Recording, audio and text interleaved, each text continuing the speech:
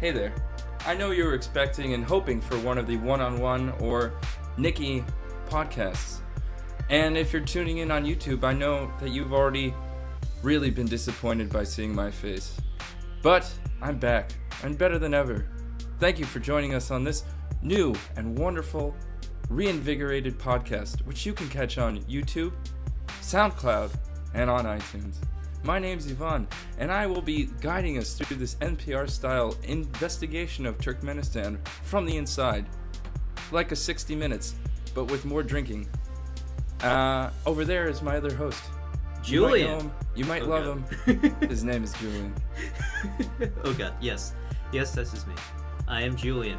And if you can point out where Turkmenistan is on a map, you're already 10 steps ahead of the game. Let me put it that way. That's definitely true. I had to look it up when you told me you were going there, so I understand. Literally everybody does. I still don't know. But I really like what I'm seeing in the background. And of course, Ivan, you already pointed out, you can get this video on YouTube, but you can also get an audio form on SoundCloud and iTunes. And if you'd like to, you can tell us how we're doing on iTunes by writing a review. That would be very useful. But Ivan, I digress. Yes.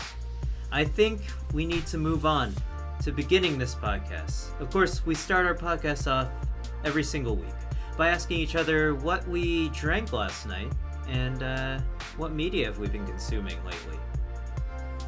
So thank you, Julien. That's a wonderful way to start the podcast, and I'd like everybody to really highlight how well we start our podcast in those reviews. No, so this past week I was on a brief trip. It was pretty fun, and because I was away from everything, I didn't really catch too much TV or anything, but I did watch one movie, Nice. which is on Netflix. It was Don't Think Twice, which is the Mike Birbiglia, Ira Glass produced improv comedy movie. Okay. It's kind of about aging improv comedians and whether you make it or don't make it, or trying to get on SNL, which is apparently the goal of every single New York-based improv comic. And it was an interesting watch, and it was really enhanced by the podcast that you and Nikki did on how to do improv. Oh, yeah. Go And check the that out. ideas of improv. So if you want to mesh those two concepts together, you can go ahead and backtrack to one of those podcasts that I missed because I was lost in Turkmenistan and merge it with this movie, which is on Netflix. Good idea. Other than that, I've been drinking a lot of different things, mostly based around the Vermont area, but I had some nice vodka espresso vodka actually, and some maple whiskey, and I tried to make a kind of a concoction over here, which isn't bad, but isn't great. Maple whiskey. That sounds alright, obviously. It needs a little bit more sweetness and maybe some like nutmeg. I was trying to make like a kind of Brandy Alexander type thing. That makes sense. To me, anyways. Anyway, how about you? Media you've consumed? Ivan, I thought that for once I saw the movie in theaters and you didn't. I thought we were going to try to dissect the movie It, but we can save that for later. Oh, shoot. Next I time did you watch see it. I Oh, did. you I saw absolutely did, yeah. Oh, yeah. Well, I saw it at Alamo Drafthouse. There you go. Granted, because we got the tickets the day of, we had to, which was that Sunday where we recorded that podcast, we had to get the seats all the way to the front row and to the left, which sucked, but at least I got a burger. I don't know. That was fun. And a nice burger. IPA. But nice. How was the experience? I had a good time. It was definitely worth it. I think that you're right. That is the way to see movies from now on. It doesn't matter how much it is. If you're trying to see a movie that you really want to see, like say the next Star Wars, I would definitely try to get into Alamo Drafthouse, even though it'll be booked from December until next December for the new Star Wars. Which is whenever why that I'm comes saying out. we need to start our own Alamo Drafthouse franchise. I Yeah. looked into it. We only need $1 million. All right, I think we're well on our way because we have 19 subscribers on YouTube, and all we need is, like 50 million more if we want to start making PewDiePie cash money. But Yvonne, Yo. I really like that movie. I don't know if you want to talk about it on this podcast, but it's up to you. Let's go into it. Let's get into it. Well, I just want to preface, outside of that, I drank a lot of vodka on Friday night, and I don't think I've been that drunk in ages. I drank with one of our good college friends, and I lost a game of cards, not like poker or anything. We played a game called Ride the Bus. Oh, yes. Yeah, I lost that, Yvonne, and I was... I think everybody loses that game. yeah, it doesn't matter. It doesn't matter if you win. You still lose. No, I lost pretty hard, so I was not having a good night. But I was drinking the old Ruski standard, so at least I was getting hydrated, and I drank a lot of coconut water. And I also wanted to point out that aside from Destiny 2, which I'm still playing, obviously, Stardew Valley came out on the Nintendo Switch, and I know that game came out about a year ago or 2 years ago on everything else on PC, but it just came out on Nintendo Switch, and I just decided to get it. I was thinking, oh, have you heard about this game, Stardew Valley? I have heard of it before, yeah. Okay. It's like a 2D pixelated, I guess, pixel art farming simulator. And as boring as that sounds, this game is fucking crack. I cannot stop playing it. Oh my god. I've heard that it's very addicting. It's so addicting, Yvonne. If you ever get a Nintendo, I think it's perfect for Nintendo Switch because it basically, you can sit down and play it for 5 minutes, or you can sit down and play it for 5 hours. But Nintendo Switch is perfect for, the 5-minute gameplay sort of thing. You're playing it on the go, but you're taking console games on the go. So that's really cool. So I think it's perfect for Nintendo Switch.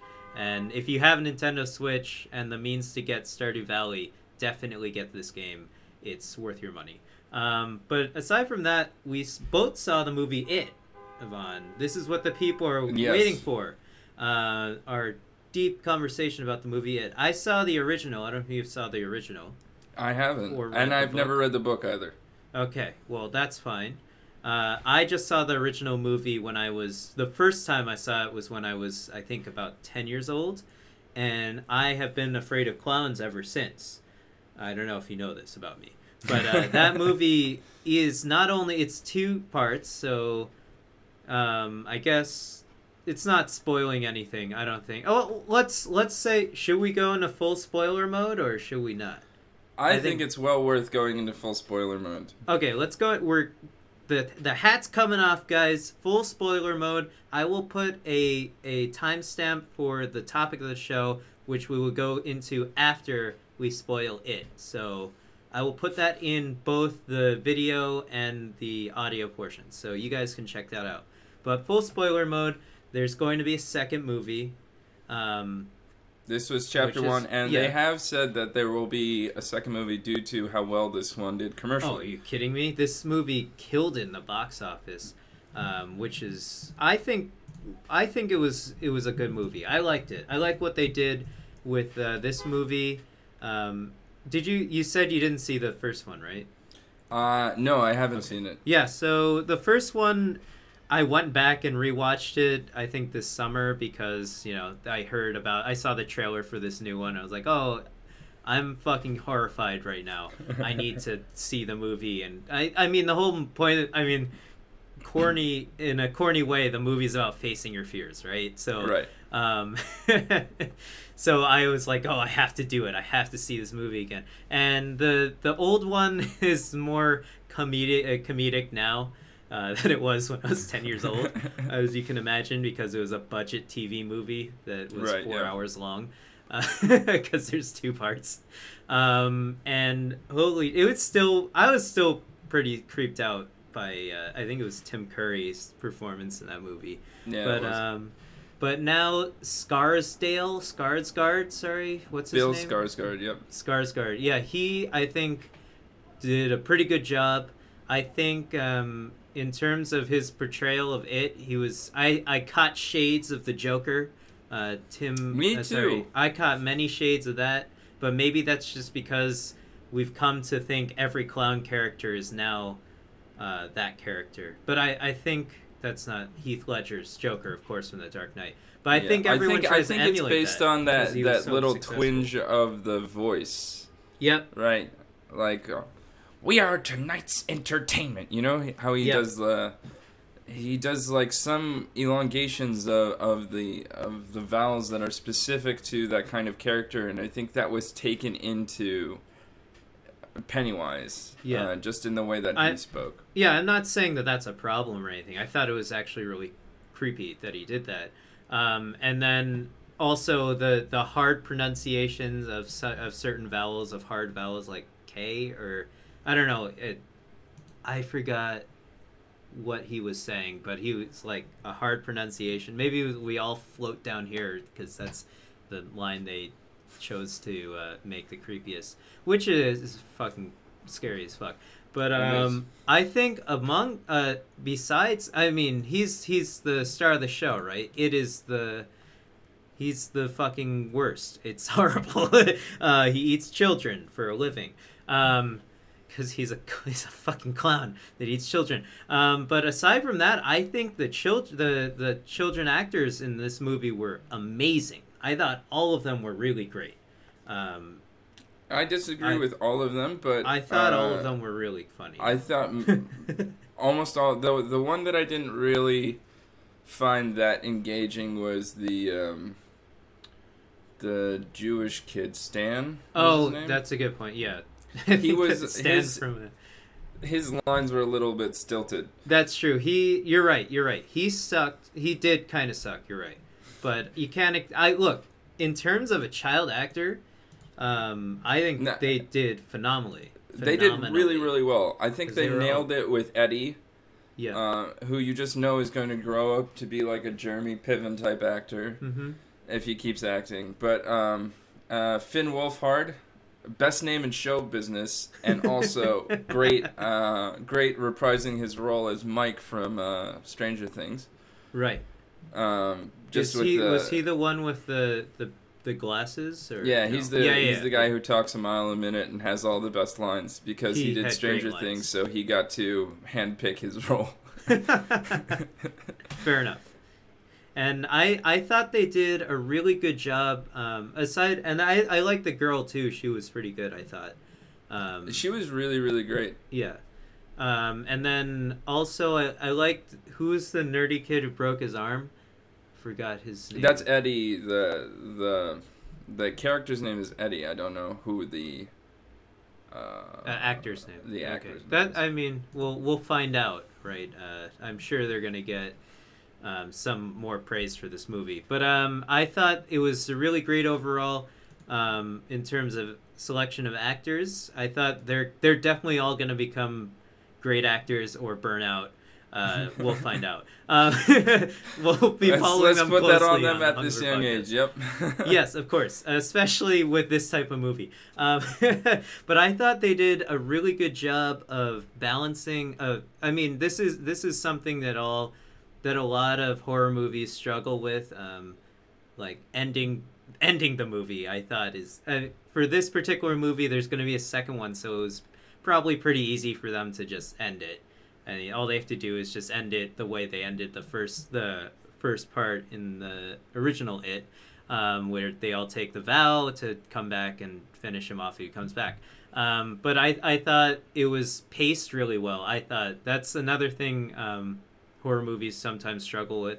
They're either all in on gore and horrible things, and I don't really like that. I think I like something more like this movie, where you get really horrifying, scary scenes, and there's a lot of tension, and you know when something's going to happen due to sound cues and things like that, or if a child decides to walk alone by themselves into a dark room, or to the basement. But also, I thought they mixed it up with these really actually pretty funny scenes, from the kids just being kids, living their summer lives. I thought that was exciting. I thought that was great, and I did enjoy the fact that there was a lot of mix between the gore or the jump scares or just tension kind of gnawing at you. I thought it was a better blend. I thought some of the costumes were a little more transparent than I would have thought. They looked a little fake, I thought Pennywise was amazing. Okay. Yeah, but I thought the woman painting, right, which was mostly CG. I thought, I didn't know it was a prop or anything. Well, I don't know, just the way that it came, her and some of the kids, whenever they had that wet look, it looked a little too unrealistic. Yeah. And then the guy who was supposed to be the leper, just because he's running. Oh yeah, that looked horrible. Yeah. Yeah, it didn't look that great, but overall, Pennywise and his costume design and everything that went into creating from his physicality to just his ominous smile was amazing. And I thought the most tense and scary part of the movie was the opening, but I didn't get lost throughout the movie, even though the most tense moment was at the very opening of the movie. Yeah, definitely. Where you meet the character Pennywise. And it's so gruesome what happens at the beginning. It's incredibly gruesome. And I am so happy that they were like, yep, we're going all out. We're going balls deep into gruesomeness. Yeah. I figure they would have to either do it one way or the other, So I'd rather them. Yeah, I did like that they were, full on the gore, but I also I think it was done tastefully. I don't think it was all, blood everywhere splatter across the screen, except for that, obviously, the one scene where the girl, I forget her name, I keep forgetting, where the blood just comes out of I thought that was a really... not having seen the original movie or whatever, but I've seen Carrie. Yes. So I thought I thought was very Carrie-esque homage. That was my immediate thought. Exactly. I can't believe I didn't say that. Yeah, that's obviously, I thought she must have studied Carrie, at least with her acting in that scene, I think. Also another Stephen King. Yes. Yeah, no coincidence there. But I thought overall... sorry. The kid, just going back to the meaning of Pennywise, just the kid crawling in his own pool of blood away, and just the clown hand coming out. It's so incredibly intense.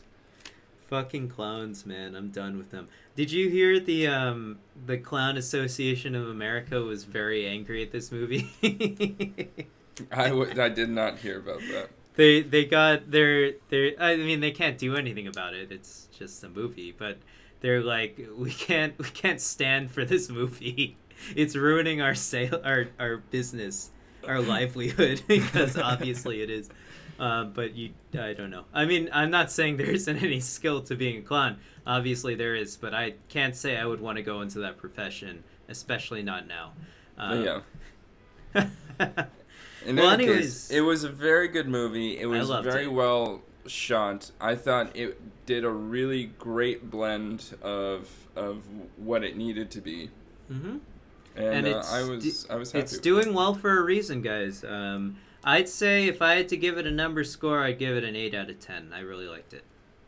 Yeah, I gave it an 8.3, so an 83 cool. out of 100. Yeah, awesome. That's I'm glad you liked it, because I'm actually very excited for the second one. I think you should, well, whatever. You should see it when it comes out. But I was going to say you should see the old one too, but or at least the first part of the old one. Yeah, you should go back and see how campy I would it is. definitely do that. It's pretty campy. But yeah, Yvonne, let me write this timestamp down if you want to move on into the topic of the show. which From is starting being now. gripped by fear in the movie It to people gripped by fear of reprisals from a dictator, we will move into our discussion of Turkmenistan. Yes, of course. And Turkmenistan is a very little-known country in Central Asia. Its basic economy is based on the fact that it has a just giant stockpile of natural gas. All right. And it uses that to kind of pump up its economy quite literally with gas. It has, since its creation 25 years ago, after the fall of the Soviet Union, it has had 2 successive dictators, both who gave themselves their own titles. The previous dictator was named Sapar Murat Turkmenbashi, which means like the leader of the Turkmen. Okay, that was not his name, or that was his actual name? Turkmenbashi is a titular name. It's something. It's a title that he was given by himself. Okay. And then the current president, Gurbanguly Berdimuhamedov, he titled himself Arkadog, the Protector. And even if it wasn't technically him that bestowed the name upon himself, it was given by the people, for instance. Yes. It was definitely himself who gave himself the name. Okay. This is a man. The current president is a man who erected a golden statue of himself on a horse, on an iceberg shelf, basically, and it's just designed to show off himself because the previous president also had a golden statue of himself, but not on a horse. Do you get the general feeling that the people feel the same way about him, or maybe it's the opposite? So there are a few different things that the president has actually done some interesting things in terms of trying to combat drug usage and different things like this. So what kind of drugs are being abused in Turkmenistan? So, because of its proximity to Afghanistan, it is a central route along the Golden Triangle, so through Afghanistan into Russia and then through Europe, or just into Russia. So, opioids are a big thing. There's a lot of opium grown in the region as poppies. Then there's just a number of whatever drugs that you could find grown in Afghanistan would all traverse through there, marijuana, etc. There are still pockets of it that are used, but it's very highly restricted. And the current president, Berdimuhamedov, has made it very costly, let's say, on a judicial basis to participate in the drug trade. So he has cleaned up the streets, and I felt very safe and very comfortable walking the streets. But you get the sense from a lot of the people that I was speaking to that if you're not in the upper echelons of the circles, it's not a great place to be, because you'll find that jobs are exceedingly hard to come by, especially in varied professions. Okay. And it's just a very repressive society. And the thing I hate most is this sign, because posted up throughout the city are just random security guards whose only job is to do this. And if you're listening to the audio, Yvonne is just crossing. I don't understand what this is, but it's making an X with your forearms, and this means no, you cannot come this way. Okay. And the main, so from what I observed in the city of Ashgabat, where I was based, is this the capital, by the way? It is the capital. Okay. It holds the Guinness World Record for the most white marble buildings. Wow. It has a Guinness World Record for the largest indoor Ferris wheel. Okay, the largest that's carpet, impressive. The largest now, because of the Olympic complex, the most square footage for water complex. Like a swimming pool complex or something like that. And the largest representation of a horse. It used to also have... That's an interesting thing. Okay. It used to also have the world record for the tallest flagpole, but that was taken away by Saudi Arabia. Nice. Or the UAE, one of the two. Okay. I'm interested. So Ashgabat is a small city in terms of its population size, and it feels empty all the time. That's crazy. So it feels like a deserted town, almost. Yeah, because everyone's basically. inside. Well, yeah. So during the day, most people are inside, but It's too hot. It is too hot. It got up to, on average, during the summer days, it's upper 90s to well over 100. Okay. And it's really hot, and it's impossible to be outside. But at night, you might get some people out in the parks having picnics, etc. It is a place where the people have to really hide a lot of their activities during the night, because it's just hard to do anything during the day, and it's easier to hide activities during the night from police or secret police. I see. That is a thing. It's illegal to Right. take photos of a lot of different buildings and different places. The president closes down streets so that he Whoa. can drive through them, and you're not even allowed to be in the sidewalk. I was, in Well, fact... I figured if Trump were to drive down a street here in New York, it would probably be closed down, right? Would in New people York. be able to walk on the sidewalk? I don't know. Good point. I've never Would been they allowed to in be in the lobby of a building? I'm not sure. I've never been in the vicinity of the president, except I did meet Bill Clinton once. Do you know that? I did not know that, actually. He was. This was after his presidency, but he was just at a restaurant that I so happened to be at, and so he took pictures with all the children, and I was there. And Nice. so I shook his hand. But yeah, that's a side Awesome. note. But I have no idea if President Trump was being driven by the Secret Service, I assume they shut down a street that he was driving on. But that's fair my enough. assumption. Shut down for traffic, but Yeah. then you can't be on the sidewalk. And then at other points where there's a possibility of the president driving down the street, we weren't even allowed to be in the lobby of a building. Okay. Like, we were told that we had to be Yeah, ushered away from anything that faces the street. All right. So basically, they don't want him to be assassinated or seen. Or seen. And part of that is this attempt to create an air of mystery. So nobody knows where the president is or what he's doing, except for when he's at these kind of official functions. Uh-huh. It's this attempt to create a mystique of character and personality, and Okay. it's odd to say the least, and it's very restrictive when there's a lot of travel. So the president generally travels twice during the day, but then when the city gets filled with delegations from other places, they also shut down streets based on the fact that there was a athletic event. They also shut down streets. So it was really hard to get around the city. And not only that, but even though they'd shut down all these streets, they put up a lot of security, a lot of different places.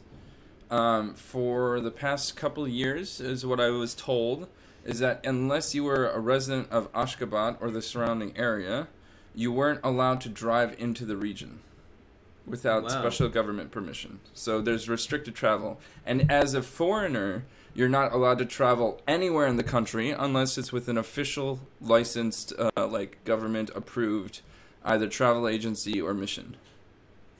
And they say America has an immigration problem. God, I'm kidding. That sounds and getting a visa is exceedingly difficult. They allow thousands of people to enter, but I'm not talking tens of thousands. I'm talking like maybe 2,000 people to enter within their Per borders on a given year. Now, this year Yeah. was special because of the Asian indoor and martial arts games, but it's still highly restrictive in terms of entering, exiting. In order to enter into the country, you go through 3 or 4 different passport control points, but the same thing happens when you're attempting to leave the country. You go Oh through my 5 God. to 7 different points where your passport is checked. That's crazy. Jeez. Well, they need to make sure every single person is documented, right? So. Yeah, but documented in terms of making sure that their own people are documented when they're there or leaving, and making sure that they're highly regulated in terms of where they're going to and making sure they're coming back. Well, they have the right to protect their borders, Yvonne, right? That's no, that sounds but... quite ridiculous. Well, I mean, it is understandable, one, because they share, how many countries border Turkmenistan? Something Isn't like three four or or five. It's 4 or 5, right? Okay. But most of them are allies and different things. And the thing is that it's really not designed for any kind of threat that's incoming into the country. It's really designed to control the populace. Okay. And that's what a lot of the different things are. And it's just coming from so this president is a little bit less cult of personality than the previous president, but that's not saying much. The previous president would changed days of the week, months based on the names of his sons, his other something else. Like he changed the names of things as crazy. A personality trait. He outlawed smoking because he was attempting to quit himself. Okay. I mean, outlawed any live performance. Because he was attempting to quit those too? Or? Because he said that things like opera, ballet, theater were not masculine enough and representative of the Turkmen people. Wow. And he did a lot of other things that were just the whims of one person without any kind of respect or thought process to the good of people in general. So do you think President Trump would get along with this guy should he ever meet him? I doubt he'll ever meet him. Well, President Obama shook the hand of Gurbanguly Berdimuhamedov. They have a photo with him and Michelle Obama. So there was that. And I think that based on the alignment of such a strong man, that Trump would probably have a very good relationship with him. That's funny. He is a 60-something-year-old dentist by trade who was promoted to Minister of Health and then to President. And he's been elected with like 98% of the vote. And he removed term limits so that he can be president for life. Okay, so he got 98% of the popular vote, and I'm assuming based off of what you've told me that maybe this election could possibly have been tampered with in some way. I'm guessing. It's a sham of an election. Okay, all right. Just a wild guess there. Okay, so 98% means nothing to me at this point. Right. Given that... Yeah. And so what I was there to do was to aid in putting on some of these opening and closing ceremonies, which were fantastic projects that really did display a lot of the beautiful history of Turkmenistan. For the Olympics, right? For the Asian Indoor and Martial Arts Games, Martial Arts, which is not even an Olympic qualifier. It's not? Nope. That's interesting. Okay, well... Yeah, but it had some interesting things, like it had esports for the first time in a major sporting event. It had some very interesting examples of martial arts, including a lot of traditional Turkmen wrestling styles. What? So Turkmenistan earned 243 medals. Despite never winning an Olympic medal in its 25-year history. Whoa, that's crazy. What sort of video games were they playing?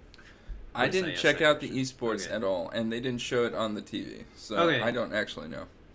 Funnily, I mean, this is totally anecdotal, but my baby cousin was over today. I was at a barbecue, and so I put the TV on for her to SpongeBob, and for commercials, they had a commercial for an Overwatch tournament. I guess that's being held, that aired on Nickelodeon or Disney or something. And I was very intrigued. I mean, that's cool. I'm all for esports, but so I can tell you the things that were. It was Dota 2, StarCraft 2, Hearthstone, and the King of Fighters. King of Fighters? What?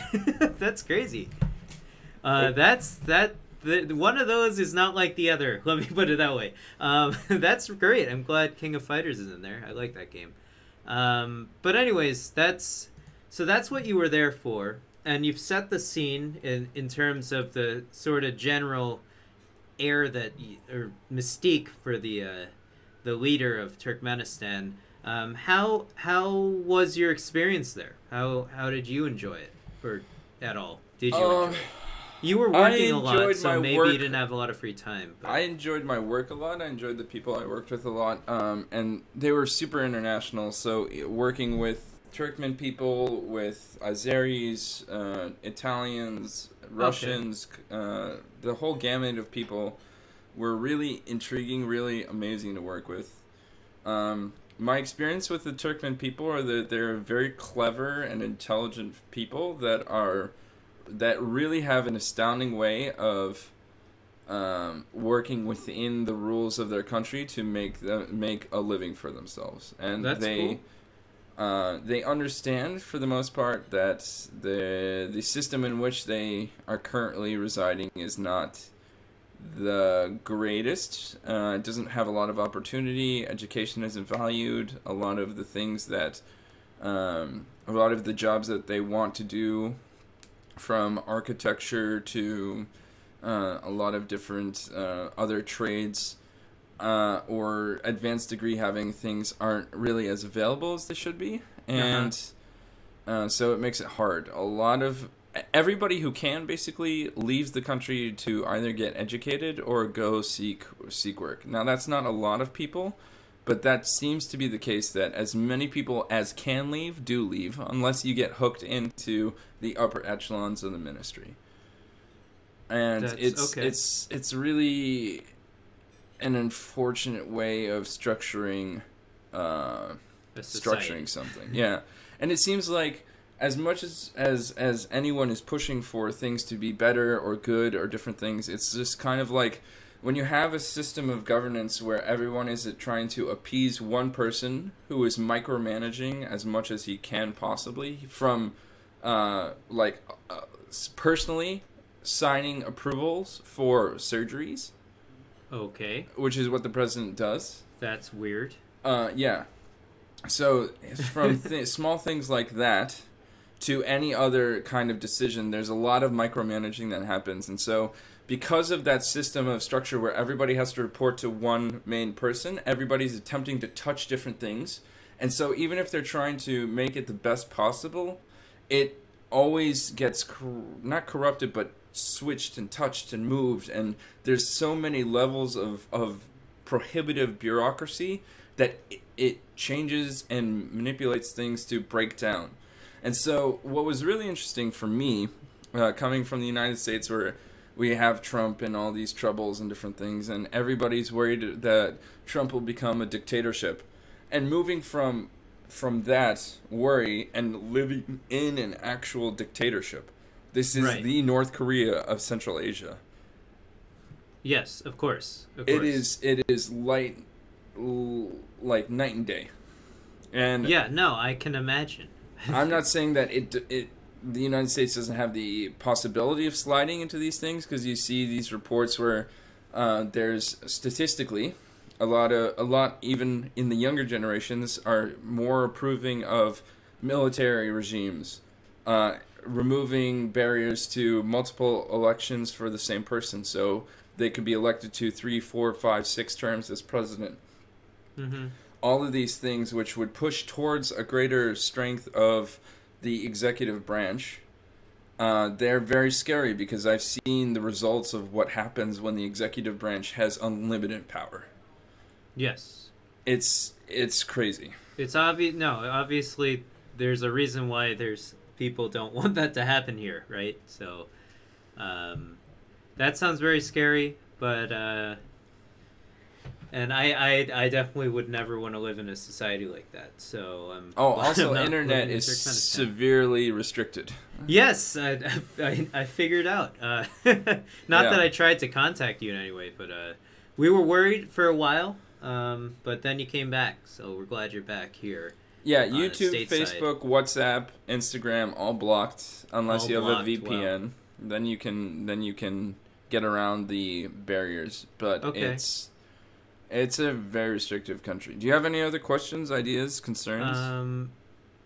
Well, I mean, I don't know. I don't even know what to ask about the government. I mean, how many people live there? Do you know the population of the country? So the population in Turkmenistan is not that much. I don't even think 1 million people live in Ashgabat. Okay. From what I understand, it's a very small country, so... Yeah, territorially, it's actually pretty large. Oh, but really? population-wise, it's small. I think it's something like 30th on the list of countries by square footage. Okay, I didn't know that, actually. But it is exceedingly small in terms of the population. The other thing is that it borders the Caspian Sea, which is an outlet in terms of gas pipelines, etc. But it is also a lot of desert, and there's not a lot of livable space. Well, that's perfect. Sounds like the perfect place for a dictatorship if I ever picked one. You know, small population. They can't really go anywhere if they decide to walk or anything, or even take a. I assume it would take a long time to drive anywhere, and if there's no infrastructure through this desert, which I also assume there isn't. So the main city, Ashgabat, is like south central of the country of Turkmenistan, and it's actually very close to the border with Iran. It's something like probably a 30-minute drive from Ashgabat to Iran. So it's very close to Iran. But that's not also... That's also a very, very interesting part of the world as well. Yes. Yes. So the population... Can't say you want to flee to Iran. Country rank in terms of population is 5.3 million. Okay. And then the... New York City has more people than that. Right. But the total square mileage is 54th in the world. Okay, so that's... So it goes from 110th in terms of population size to 54th, or 119th in terms of population size, according to the CIA World Factbook, to 54th in terms of total land size. So it's pretty disparate in terms of that, and it has, because of that, it should have a lot of territory, but because of the desert, it shrinks even more, and there's a lot of restrictions in terms of movement. Okay. So there are 5 main regions of Turkmenistan: Ahal, Bakan, Dashagus, Lebap, and Mare. And basically, you're restricted, from what I could tell, you are restricted within your region based on your license plate and your living state. And these are like states almost? So they're basically, almost like separate countries, even. They're kind of that restrictive because of travel between the places. It's like a very highly guarded border between the different state regions. Okay, well, that's great. Well, let's move on. I don't know, unless you want to cover anything else on this part of Turkmenistan. Let's move on. Oh, sorry, you have more. So the president is not only a fantastic horse rider, he wins championships all the time. He is a songsmith. He holds the Guinness Book of World Record for the largest amount of people singing a song in the round, which they sang his song, One One, which is Forward, Forward, My Beloved Turkmenistan. Beautiful song. Well, you'll hear it later on. It's currently playing in the background, but it is a techno Euro pop hit. I need to listen to this. I can't even hear it. That's great. I was most obviously, well, maybe not most obviously, but whenever I go to a new place, I'm always very interested in the food and things like that. That's an excellent point. That's what I would love to hear about, if you don't mind, if you had enough time to get any local food or anything. You were there for a while, so. Yeah. I gotta say, not the richest kitchen. Okay. What kind of food do they serve? I don't even know. Like, I literally have no idea. There's no good bread. Okay, that sucks. We'll start there. There's no like non-type bread. I mean, it's there. Maybe. It's just not great. Okay. The bread that's there is not spectacular. It is okay. The one thing I say Turkmenistan, the Turkmen kitchen has going for it is this thing called lavash, which is basically the Turkmen version of a tortilla. Okay. That's really that's good. Cool. Other than that, They the got bread. breads there are pretty mediocre Stale. at Am I best. right? Stay Am I away. right? They're Oh, stay just away. a joke. Okay. Don't eat For the bread. majority, what we were eating was canteen food. So we had local ingredients cooked by Italian chefs. So throw all of that away. Okay. Okay. And then we'll go into what I ate in terms of local things. So local fruit, phenomenal. Really? There What- are melons and watermelons, peaches. Right. There are some strange figs. desert fruits that grow out. They'll blow your mind, Julian. I'm saying Peaches? the Really? the melons, the peaches, the watermelons that I grow figure here. you need a more humid environment for peaches, but I don't know anything about agriculture. I just know Stardew Valley. I mean, they'll blow your mind. I mean, Okay, I don't think that that's they're not the amazing. same form or shape as like a Georgia peach. They're Hellfire. different. They're a lot fuzzier and they're smaller. That's cool. And they have slightly different tastes, but they're very sweet and delicious. That's great. The figs imported from Iran, I think, but they might be figs. from Turkmenistan as well. Amazing. I didn't know I liked fresh figs that much. Oh my god, I think they're a lot better fresh, personally. Oh, they're but- fantastic. This is Yeah. the way I prefer them. Either that or in a Newton. Yeah. And then the melons. I can't describe how delicious some of these melons are. Like they're not. I assume you didn't just have watermelon, right? You No, must have it's not bunch of like a different types. watermelon. It's more like a cross between like a cantaloupe or a winter melon. Uh-huh. There's all sorts of different types based on the regions in which they grow. They're so Yep. sweet that they taste like vanilla ice cream, you know? Oh man, that's amazing. They're incredible. And So they have good dessert. yeah. Well, yes. Cool. Lunch, dessert, breakfast, you can eat it whenever. Okay. And I did. I enjoyed it tremendously. Outside of that, there's a lot of Turkish-style cuisine Okay. and a lot of standard things that you get in a post-Soviet is country. Turkmenistan on the Mediterranean? No, No. Turkmenistan No. is on the Caspian. The and kind Caspian Sea. Sorry. Yeah. I But mixed they that up. share a cultural history with Turkey. So their languages are very similar. Some of the origins of the kitchen are very similar. Okay. And so you can get some Baba good ganoush. meat there. I would highly recommend some of the skewers, the lamb, different Lamb things. and goat. Maybe. Yeah, those are really good. But in general, I would say this isn't the best developed kitchen, even in the region. I think the That Uzbeki sucks. kitchen in the region is much culturally richer because it is a stronger blend of those Silk Road path places. Okay. They just had a much stronger cultural significance, importance, and a longer history of being the center of that area. Okay. So Uzbekistan is the crown of the kitchen in the area. Turkmenistan kind of lingers a little bit behind, even though it puts up some good things like some samsa, which is kind of like a triangle shape or a different kind of shape, but it's a basically bread, fried bread with different stuffings inside. My favorite are with pumpkin or with some minced lamb and onion. Real good. Okay. But it's really good in terms of, as opposed to other things that I'm eating, it's not the strongest kitchen, and I much appreciated coming back to eating food outside of Turkmenistan. That's crazy. I am disappointed, actually. I thought you were gonna have some pretty good food out there, but I'm obviously wrong. There were some things that were pretty good. I'm not saying the fruit was to die for, but Okay. the main cooked kitchen was not the strongest. It's not the weakest in the world, but it's not the strongest. Yeah, middle of America might be the weakest. You've never had an Omaha steak. That's true. I've not been to Omaha ever, so you're right. But I also like diner food, so maybe not. I do So- love diner food too.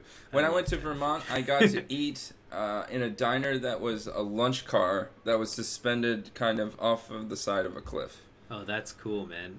Did you get good maple syrup there? I assume. You would assume correct, sir. Yeah, You should have did a shot of maple syrup. Once dated a girl who did a shot of maple syrup right in front of me. I take swigs made me of maple so syrup. hard. I'm kidding. Yeah, that was disgusting. Don't ever do that. Oh god. Well, cool, man. I think let's say, do you think it was a successful trip? I thought it was a successful trip in terms of the work that we went there to do. The shows that we did were really pretty. Okay. We can include some links to kind of what they were. You might hear a very well-known voice to you doing the voiceovers. Oh, nice. That's awesome. But it was put those out. It was a lot of really cool work, and I was really satisfied with being able to work with so many international people in an international setting and just work really hard on getting something done. And it was a big fucking show. It sounded like right up your alley to me. Definitely. It's like, why? How could it have been more perfect? I think that was a really good opportunity for you, and I'm glad you did it. Thank you. Yeah. Thank you. I'm proud most of you. Most importantly, actually. Thank you for all of the work that you put in on this end, because I know that you're doing something great that's really up your alley, doing YouTube work in a national lab and doing a lot of really intense research and still being able to manage all of the videos. So my intense and very grateful thank you to that. Oh, no problem. I had fun. I had fun making them, and it really wasn't that big a deal. So I like editing stuff for some crazy sadistical reason. Yeah, it's really fun to me. So I have fun. I should probably split it over 2 nights when I edit, but I always edit in one night because I really try to do it all in one night. Anyways, Yvonne, do you have anything else to add on to Turkmenistan? Of course, we can always add more in another podcast. And if you ever have any questions about Turkmenistan or the like, anything, tweet at us or email at us. All our information is the link in the description below, whether it be on YouTube or SoundCloud or iTunes. But Yvonne, take it away. Yeah, so please let us know if you have anything else to see. I would say that Turkmenistan is very much least known for its alcohol production. I don't know. Again, I'm going to reiterate this. I don't know how you screw up vodka, but they do. What did it taste like? It tasted like... Just burned you? You take tap water from Flint. Oh, okay. And then kind of try and purify that. Okay. And put like rubbing alcohol into it, blend it together to reach 40 centigrade, like 80 proof, and then you put that in a bottle. God, it's disgusting. Intensely disgusting, hard and harsh, and some of the worst hangovers I've ever had. But A, because you're in the middle of a goddamn desert, so you're not drinking enough water, even if you try, and B, the shit that comes out of Turkmen alcohol production, they don't want it, and it comes through. It's clear. Thank you. I understand. Just. God. So anyway, did you meet any locals who like to drink or anything, or not as much as Europeans? Okay, so maybe it's because of the alcohol quality. I don't know. Where there's good alcohol, there's definitely people who like to drink it. So. In any case, you know what we really love to do at the end of every podcast? I don't know. We love to end in a segment, in a song that we call Hungover Radio. And this week, I get to bring the song to the podcast. I don't care if it gets struck or whatever, because I'm bringing you the sweet singing sensation straight from the terrific land of Turkmenistan. One, forward, only forward, my beloved Turkmenistan. The song of IMAG 2017, Ashgabat. The song written, produced, directed, played, everything by the president of Turkmenistan. I really hope you enjoy this sweet pop sensation, not unlike the 70s Euro pop that we loved so much growing up, Julien. Please enjoy this, and remember to comment, subscribe, rate, and any review, anything to get us out there.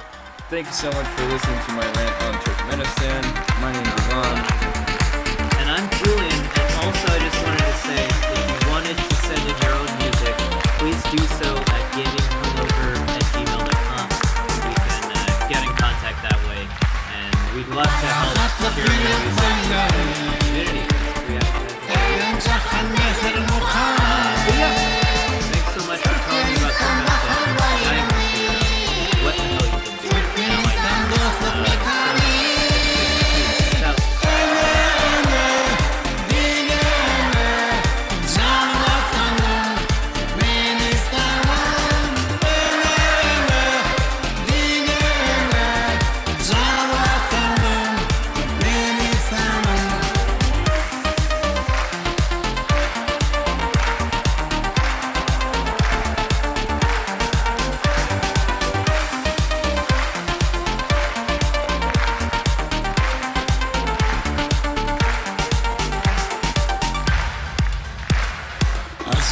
yanacak çağırma Yakın taşlar şansıranda Takdirimiz büyük gelsin